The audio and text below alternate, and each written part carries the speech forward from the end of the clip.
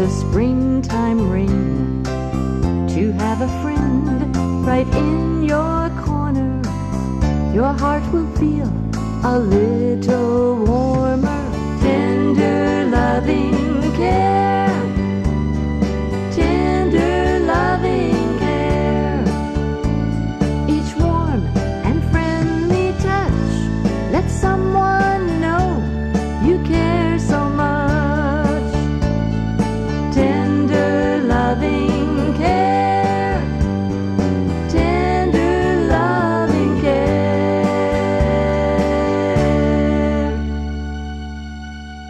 Good afternoon. I'm Dr. Greenbrier Almond, and thank you for joining us on our program, Tender Loving Care. Each week on Channel 3, I'm happy to talk about this interface between Christianity and medicine. And the interface is always about tenderness and always about loving and caring.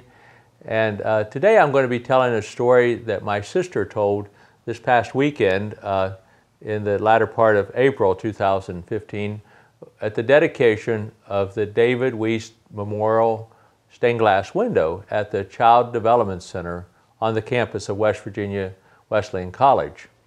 And it was a wonderful story, and she sent it around, and I marveled at it when she told it, and I think it's worth telling again to our audience here. As you know, and many of you may have grown up not only with myself, but with my sister Kay. Kay and I were, as the saying is, Irish twins. We were just about a year apart, and in fact she has a birthday, May the 1st, coming up, and she and I will be 1 year old, 1 year apart exactly at that time, whenever she has her birthday. So Kay grew up to become a preacher, and among her other life experiences, she sought out spiritual advisors and had an interest, a deep, abiding interest in faith. And she went to India to visit Mother Teresa.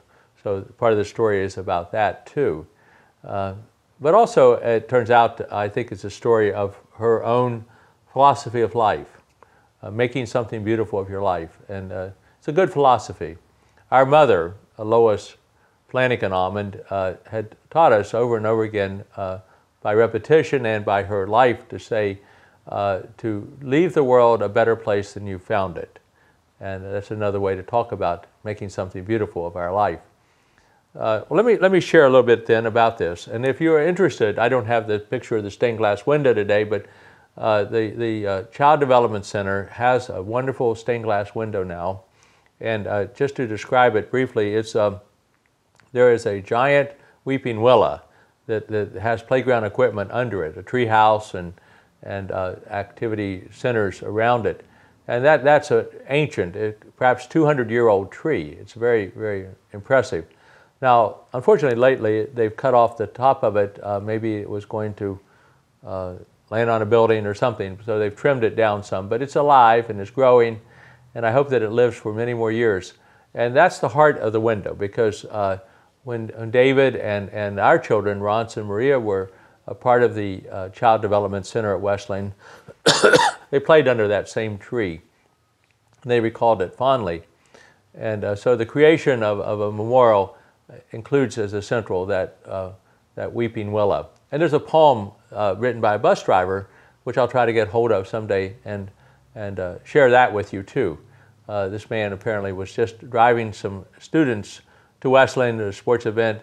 He saw that magnificent weeping willow. He wondered about it and created a poem, and then slipped it in to the roots of the tree, and someone found it, and it didn't get washed away, and it's preserved too. So what I'd like to share with you then, Kay's thoughts on do something beautiful for God.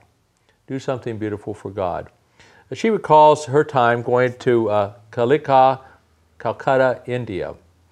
When I was in medical school, Kay was traveling the world. She would go to Brazil, she would go to India, she went to Israel, lived on a kibbutz.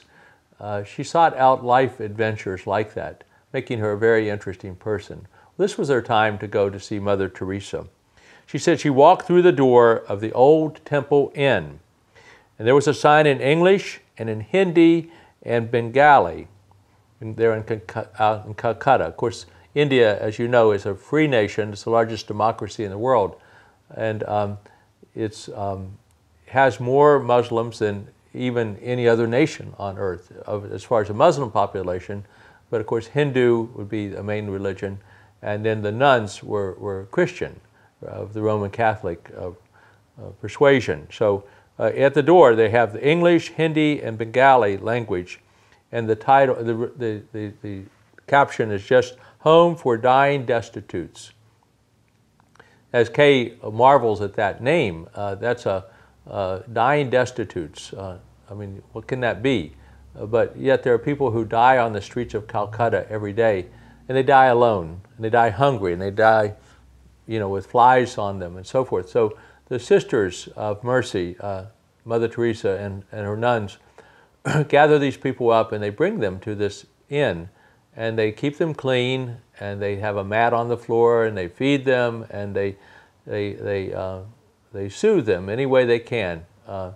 You can imagine just caring, tender, loving care. Inside, there were mats lined up on the floor with folks of all sorts of distress. Only one old IV pole was hooked up to an ancient old man. So no other medical equipment. This is not a medical facility. This is just a home where they can spend their last days or last time on earth. There were no nurses, no doctors. There's a sign, a white sign on a post. It catches Kay's attention as she comes in. It's entitled, it says, "Do something beautiful for God." And these words settled into her and has held on to her all these years. We're talking about 40 years ago now. So this is a powerful, do something beautiful for God. I believe this has become Kay's philosophy of life. People are gathered up from the streets of Calcutta. They're brought to this place. It's quiet, it's clean. There's food, there's a tender touch from the nuns who look at these ragged folks and they see God. Isn't that wonderful? Even in the least of these, we can see God. We're called upon in the Scriptures to visit those who are prisoners, to visit the sick, to clothe the naked, and do this in the name of Christ. But also, Jesus said, as you do it unto the least of these, you do it unto me. He made a very strong statement, and the nuns obviously have picked that up, and they see God in these destitute people. David's mother, Jeannie Wiest, local doctor, now retired, and her husband, Joe Wiest, is still a professor at Wesleyan, had talked about this day when they would dedicate a stained glass window at the Child Development Center on the campus of West Virginia Wesleyan. And Jeannie, characterizing herself, said, I'm not a maker of beauty, but I'm an appreciator of beauty. And Kay thought, well, an appreciator of beauty, that's cool. And I can hear my sister saying this. And by the way, my sister's a very fine pastor. She's retired herself, and she was one of the first women, I can brag on her a little bit, women pastors in the West Virginia Wesleyan Conference of the United Methodist Church to actually break the glass ceiling, so to speak, to get a church in Morgantown where there was actual staff to supervise. Many, many churches, as you know, throughout the conference are tiny. They don't have secretaries, they don't have staff. The preacher is there alone. He does everything, she does everything. And that's okay. These are house of worships, and they mean a lot to us to have them all over the county and all over the state. But Kay was able, through her skills and as a pastor, to gain a position with a church that had a staff. So she broke the glass ceiling for women in that regard. And that's cool too. Loving and laughing and crying your way through is a book that Kay read by Zora Neale Hurston. Their Eyes Were Watching God. She must have really enjoyed that book. Their Eyes Were Watching God. I haven't read it, but Kay reads widely, and if she recommends it, I would recommend it too. Their Eyes Were Watching God, Zora Neale Hurston. And she makes comments about what she's read here. she says that, and what she's experienced about making beauty and being part of beauty. She recalls going up to a pastor friend's home in Pittsburgh and listening to Rachmaninoff, which is a beautiful but very powerful music. And then she recalls Isabella Stewart Gardner Museum in Boston, a wonderful museum. And says, so Jeannie and her have traveled to different places, done these things. And she said, I'm not a maker of beauty, but Kay disagrees. She said, think of the beautiful things Jeannie has made. Jeannie's known in our community for making bread, for example. And their place of beauty up on the hill, Water Tank Hill, is indeed a beautiful spot here in our town. And then of course they go back to this play group, the children who went to the Child Development Center when David was a little boy, and the fact of making two beautiful sons, Don and David. These are all creations. And of course then there's the grandchildren, and I can brag all day about my grandchildren, but Jeannie and Joe have Claire and Margot and Jane. So these are cousins. These are beautiful children. So keeping Kay's theme going, doing something beautiful for God, she says, Jeannie knows how to do that. And Kay recalls her own wedding, and 29 years ago, to Tom Keeley, also a pastor, and they recall that what they used as part of their litany in celebrating their marriage, French poet Pierre Griollet, he said this. He says, "Oh God, you wanted not wheat and grapes, but bread and wine, so that our work might share in the creativity and tenderness of your love." So the wheat would be the natural product, but the bread is something created by man, and in this case, Jeannie's bread. And the grapes, of course, can be turned into wine. And that would make it even more creative and more tender. And so we bake, we tend our gardens, we put words down. I'm a writer of books myself. We play music, we put paint on canvas, we study the stars, we create and keep friendships, we put the pieces of colored glass together to let the sun shine through. We do something beautiful for God, all of us. And it is thought today for tender loving care purposes, this is we're having our Strawberry Festival, the 74th year. Our community has done something beautiful for God with the strawberry. And we need to celebrate that. It's the largest volunteer festival in the state of West Virginia, run by volunteers. And we can be proud of that. Well, Kay wants to share something else here with us, with the group gathered at this dedication of the stained glass window. She said a nearly perfect day that she experienced with David and with my children, Maria and Rance, and then my nephew, Taylor, in Boston. This is over 30, 40 years ago now.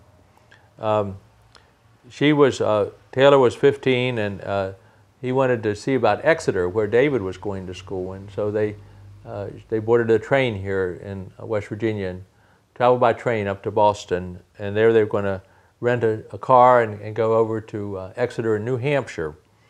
And our son and daughter, Rance and Maria, were studying at Harvard that summer, and we're very blessed with bright children and ambitious children, and they just wanted to go to school all the time. I kept asking if they wanted to take the summer off, and they would always find some experience, academic experience. And this particular summer they were at Harvard. So they met David, and who's at Brown University in Rhode Island, and came up to Boston, and Kay and Taylor met there in Boston, and they all got together. And they forgot that it was Memorial Day. This particular time they were visiting, all the rental cars were gone. So they recall searching around trying to find a rental car, and they finally got a Rent-A-Wreck, a place called Rent-A-Wreck, and there was one car left, and it was a wreck, all right. And the owner of the shop said, well, it might get to Exeter, it might not. But they had to rent it, and they did.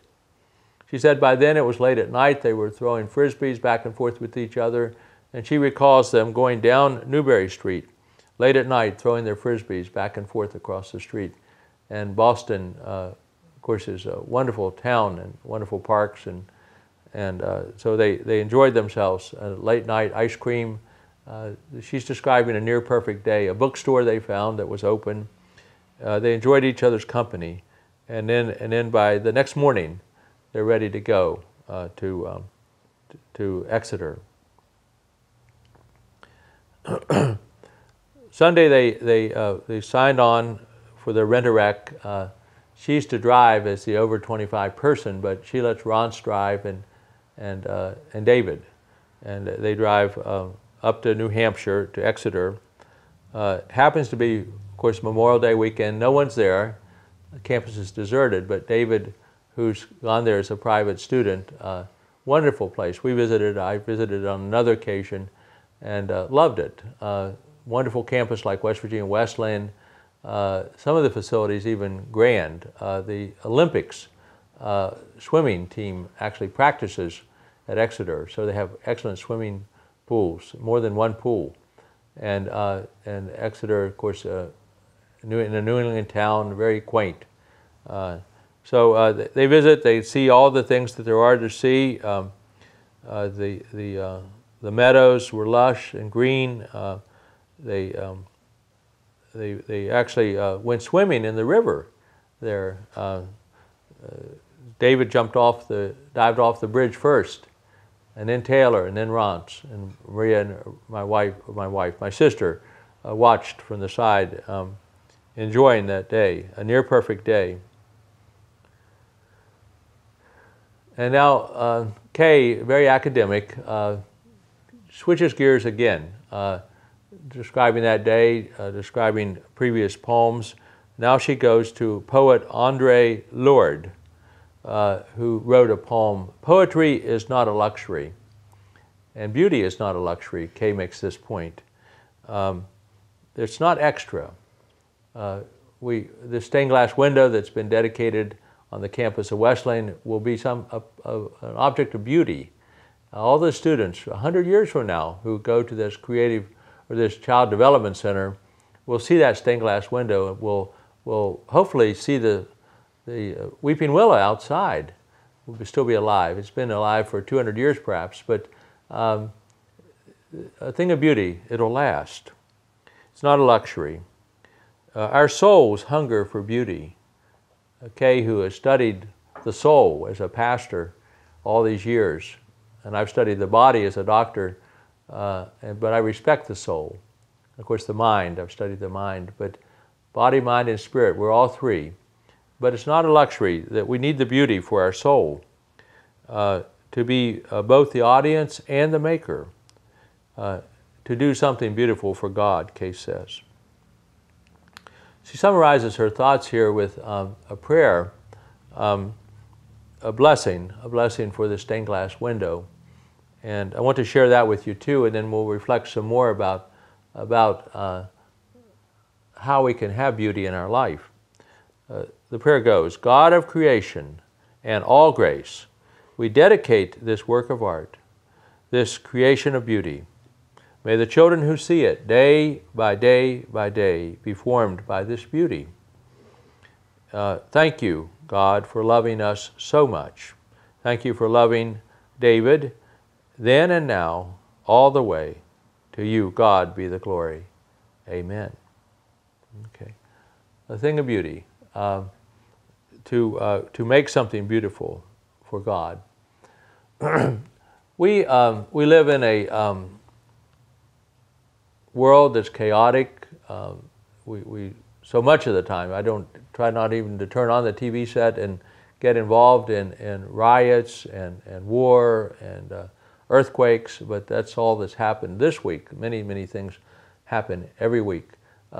Destruction and chaos. But think about it. As a counterbalance, we need, for our own sanity, for our own soul, for our own peace, we need beauty. Now, if you are listening to this, you're a citizen of Buchanan. You're part of our community. You may be out in the community outside the town. You may be 10 or 20, 30 miles from Buchanan on the cable system, but or you may be on a YouTube watching this from some other part of the world. But if you're here, I'll suggest several things that are beautiful around town. Where do I go if I want to have beauty? A couple years ago, when my son was going to go to college, he wanted to go to Washington, D.C., to George Washington University. And being a country bumpkin, I went with him, of course. But I asked the interviewer, I said, where do you go to get quiet here in Washington, D.C., major metropolitan city, the capital of the world? We're the most powerful nation on earth. All the embassies are here. All the hubbub's here, all the politics. Where do you go to get quiet? And the man doing the interview understood immediately what I was saying. He said, well, this is what I do. And he said I go out to a park that's isolated from the other parks, a little known, but it juts out into the Potomac River. And I go out to that very point, as far as I can get from the city, but right walking out to this point on the Potomac River, and I sit down there, and I can sit there. I can look out over the water. I can see the sunset on the Potomac River, and I can be quiet. And I thought about that. I said, well, Ron, let's do that. Let's do that. And we found that as a place of quiet and solitude. There are other places, of course, obviously people can go to. In Buchanan itself, I enjoyed the Riverwalk. I think it's an inspired genius of our town fathers who said, let's do a Riverwalk. There's a posting there that says how much money they spent on it, and someone else might say, well, you spent too much money on that. You could have done other things with the money, potholes or something else. But it's a thing of beauty. It's a wonderful walking trail, about 1.25 miles around, and I go a couple of loops when I go over and walk, and I have different routes I go, but I always look forward to the changes of the season in the river, the leaves, the flowers, the laughter of children playing games, a lot of college sports activities all around that area, and it revives my soul, a thing of beauty for God. I think that's a place that all of us could find. I've been inspired also to think back to what my father taught me, and Dad was, of course, inspiration for this show, and was an early guest some 52 times telling his stories of his practice. And I actually wanted Dad's memories to be recorded, and they became part of a book, Tender Loving Care, Stories of a West Virginia Doctor, which is still for sale. Artistry on Main and the Historic Society, and up at St. Joseph's Hospital in their auxiliary gift shop, and 50 other bookstores around town, around the state. So Dad's book, and then a book I wrote about his stories and his appearances on this TV program. But Dad took me as a little boy to what he characterized as the 7 natural wonders of Upshur County, and I started visiting some of those places again in my older age. And this past weekend we went up to the Great Falls on the Buchanan River, 10 Mile, and I took some pictures and I put them up on Facebook, and it's been marvelous to the response. People are saying just beautiful, just magnificent. But our own Buchanan River, I want to just close with this thought that flows right through the middle of us as a county, from top to bottom, and it's a beautiful river. The fact that the Great Falls is magnificent because rushing water and waterfalls is always beautiful. But you could pick a spot all along the river. You could walk from Buchanan to 10 Mile, would be 10 miles. It'd be a pretty good walk. But there's things to see all along the way. While I was there, I went over to the 10 Mile United Methodist Church, and the early fathers of that town were inspired to build that church right on what we call the Blue Hole. It's the deepest part of the river. Some people, when I was growing up, the legend was that it no one knew the bottom. I'm sure that there's a bottom, and I'm sure that people can go in and either dive down or measure it through ultrasound or some method. But it's a very, very deep pool of water, and they built this wonderful church, country church, right on the shore of that. So it's a very pristine, it's a thing of beauty for God. And we can find that all around us. Well, I hope you've been inspired by what my sister Kay said, what I've tried to elaborate about this, and look for your own thing of beauty. This is part of your tender loving care, part of your own soul group, or soul growth. And until the next time then, thank you for joining us on our program, Tender Loving Care. Special thanks to Channel 3 for this opportunity to come your way each week. We'll see you next week. Stories of a West Virginia Doctor, written by Dr. Harold D. Allman. A collection of 55 short stories about his experience as a small-town doctor in central West Virginia. And Tender Loving Care. Stories from a West Virginia Doctor, Volume 2, written by Dr. Greenbrier Allman, using videotapes to write 70 additional stories of his father's very colorful life as a small-town doctor. They can be found for purchase at Amazon.com and most local bookstores. Tune into Channel 3 Buckhannon for Tender Loving Care with Dr. Greenbrier Allman, where he talks about the connection between Christianity and medicine.